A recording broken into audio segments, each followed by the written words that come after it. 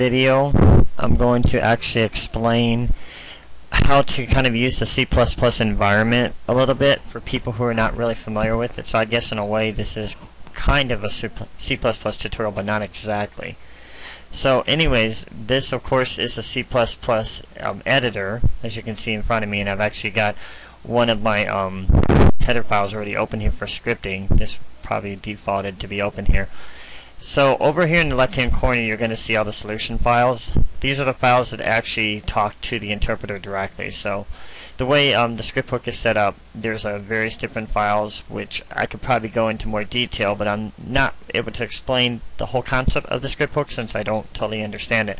But as you notice, when I clicked on this over here to the, hopefully you can see this to the left here, we have all the files that are actually made up of the script hook. Everything from config all the way down, but some of the more common ones that are actually used, and if you actually look here in my includes, and to kind of explain what it includes actually take these files from here and they include them in here so that you can use actually functions and classes that are actually a part of all the other files as well.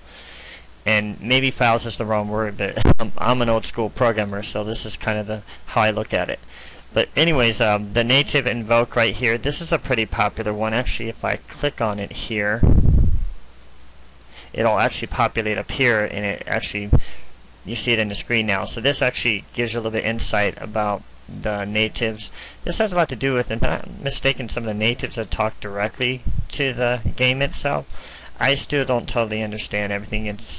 I'm kind of new to C++, so a lot of this is not going to be very explained. But some of the main files I want to focus on. This is what's really important. If you're first learning to become a C++ programmer, we're looking at actually some of the more popular ones. And one of the main things you're going to need to know about the C++ environment is you want to have header files. The header files actually directly talk to the other files. For example, first of all, let's open up the regular file. This is just my regular one. You've already seen this in the previous tutorial I had for custom fiber thread.cpp, which is actually the default for that. So anyways, this file itself is like your starting file. So as an example here, I'll open up this file, and I'll explain this in just a minute. Then I'll go over here to the header file, and you click this little plus here, and again, I'm hoping you can see this over here, and it drops down a new set of menus here, and then you would click on the custom fiber thread.h. This file and this file, they talk to each other. Of course, this file cannot work without this file. They're one and the same basically. This file is actually the header, and it's used to incorporate a lot of the stuff that you will see later in the CPP file. So for example, I'm gonna pull off one of the things in here to actually explain this to you, and I want to actually go into more detail about this route, and I even want to explain some of my later tutorials. I want to show like how to spawn objects, cars, and people, and all that kind of stuff that's kind of cool in the game. So anyways, we're going to use this one as an example. I'm going to copy it. You might notice I'm pretty notorious for copying stuff. I really advise to copy stuff. You can keep track of stuff more often. Use your Control F here to keep track of what you're copying, and just copy it in the window there, and of course the compiler itself will keep track of it. So basically, I'm switching back over to also move between tabs. You just click them at the top like they're kind of like anything you would see on the internet with tabs basically. So anyways, going back over here to stay on track here, we're going to look for the spawn global, and actually I shouldn't have copied all this because this isn't all going to be included in here, so I'm going to take out a little bit of this and just shorten it like that. Actually, let's see what I did wrong here. Spawn global. And always, sometimes if you can't search and can't find stuff, make sure you're actually inside that window. I think I'm just going to take and make this a little bit easier on myself. I'm going to take the spawn global out, and again, I'm hoping you can see this over here in the right hand corner. I might drop it down a little bit. I know some of these videos don't pull it in very well, so don't want to hide the code either, but maybe that's good. Anyways, click on find next, and again, it's going to search for all the occurrences of spawn global, and eventually, since I've only got a few listed in there other than detailed explanation, it found the function we were looking for. So getting back to what we were talking about, this file itself, the header file, is talking directly to this file. Notice that this one is also included in this one as well. So in order to make these work in C++, it is real important to make sure you include everything in your header file. You might get a message, for example, let me actually throw out a compiler error here to see what happens. I'll just take out and put like spa global or whatever. Oops. And you can also use Control Z to move backward and forward. Control Z undoes and Control Y redos everything. I love using those hotkeys, are awesome. Anyways, we're going to compile it now and see if I can get the error I'm looking for, hopefully here. And you probably won't see it because this window's not capturing the whole screen here, so I might need to move this up a little bit. Hopefully you can see it here if I scroll down. Takes a second.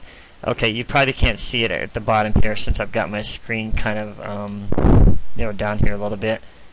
But actually at the bottom here, it is actually showing 3 succeeded, 1 failed, 0 skipped. So basically it's saying something went wrong. When you see a fail, it means something went wrong. So I always scroll back up, and of course I've got a lot of ambiguous code here that needs to still be worked out. I'm just too lazy to fix it. Okay, and you see SPA Global. What it'll say is SPA Global is not a member of Custom Fiber Thread. And what this actually means is when you go back to Custom Fiber Thread and you look here, you see Spawn Global. We remember it was Spawn Global. Of course, when you go back here, you see SPA Global. It is not in here. So this compiler is saying, where is it? I don't understand. Now, we just go back and easily fix this. And you can also use this little X to clear everything in your compiler window there, and just hit rebuild solution. And I want to apologize if I'm not able to explain it in the most concise terms. I haven't actually taken a course on C++, but I will be taking one this year, actually on C#, and maybe I'll even design a script hook and a net script hook because I'm really interested in that to see what else and how I can expand myself, because C++ is pretty complicated. I mean, it takes a lot of work. I won't joke you around. If you don't have the patience, I recommend starting with C# because C++ will really kick your butt. So here's what we're looking at anyway. Now at the bottom here, you might not be able to see it again, but it's saying 4 succeeded, 0 failed, 0 skipped. So this time it means I've got no compiler errors, and I could actually run the program, and it's been compiled already into an executable file that I can use even inside the game. Of course, if you want me to explain that, I can here real quick here. I'm not sure if I explained this already, but this is actually just the Windows Explorer. I love Explorer. It's the easiest way to get through files on your computer. And I'm using the old term. On Vista XP, it's actually known as computer. If you click the start button and you click on computer, it'll bring up this window. And of course, you just have to select inside the directories where you want to go. And I already have mine defaulted to, and this is where GTA is located, guys. And of course, it's under your C drive. See my C drive right there. And then I'm going to scroll down here a little bit. Kind of slow down here a little bit. I know I can talk pretty fast. I actually do it for a living. So, program files. x86, and you scroll down, here we go, and you look for Rockstar Games, which is the install folder, and you'll see Grand Theft Auto. Of course, that's the main root directory where everything from Grand Theft Auto actually happens at. So this is actually where you also do your ASA mods, and down here is the name of the default AS mod for script hook. The one I use is samplecustomfiber.asi. So you'll see that this is already copied here. Of course, if you also, I want to explain this. I have another folder set up here, and this folder right here is where I've actually stored my trainer. So if you go here, you'll see the list of all these are all the compiled files. And let me show you something real quick and kind of cool here. Okay, I'm going to shrink that a little bit, and we're going to clear this down here again. Oops, I hate how the windows go away. And then we're going to rebuild. Now I'm going to pull my window back up. Now watch these files change as the compiler is working through itself. You might not be able to see it at the bottom, but it's working the compiler here. I have to kind of move it back up, but watch, it'll build in this window here the files that are for the C++ program, and notice right there, samplecustomfiber.dl. Now if you don't see any of these files building correctly, then that means you probably have an error somewhere in the program.